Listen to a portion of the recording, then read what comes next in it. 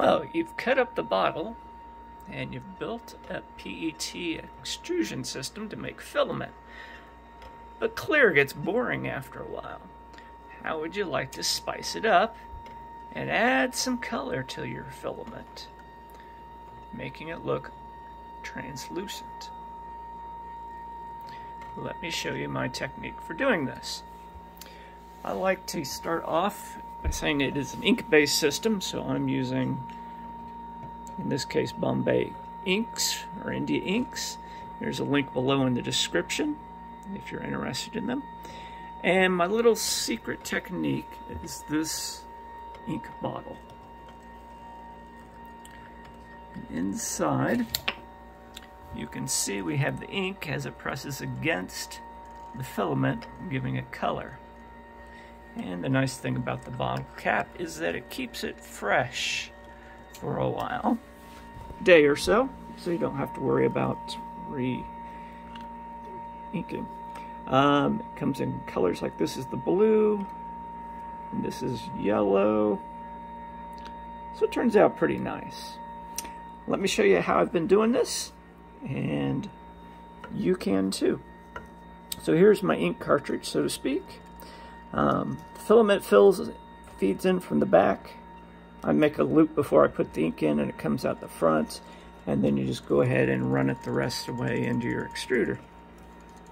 Inside here is a small piece of felt, and you just cut it about the size of the container.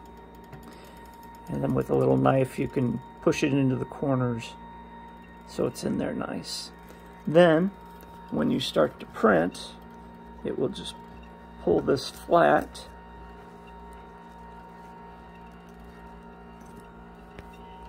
Hard to do with one hand here. Pull it flat. Find a lid. I'm sure you've got plenty around. Put some ink in there. I've been using about 3 or 4 drops of ink. Just depends on how translucent you want it to be or how thick. And then screw the lid on top.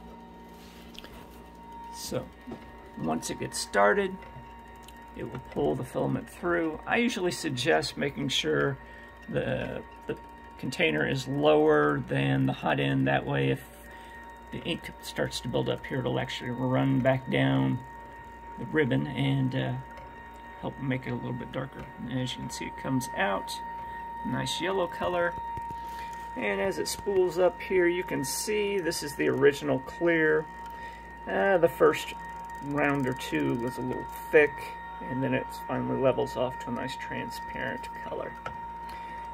Now the nice thing about this is the only real mess is filling this. Couple drops of ink.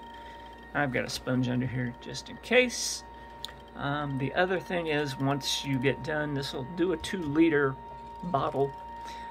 When it comes off and it gets right about here, you want to stop your hot end, because if it pulls that last bit through, you know how the whole roll goes all over the place. It does splatter a bit. But the nice thing is, this is dry when it comes through the nozzle, so it doesn't get all over your hands or anything. The links for my container are in the below, as well as some links to felt and the inks I've been using. So give it a try, let me know what you think, and enjoy.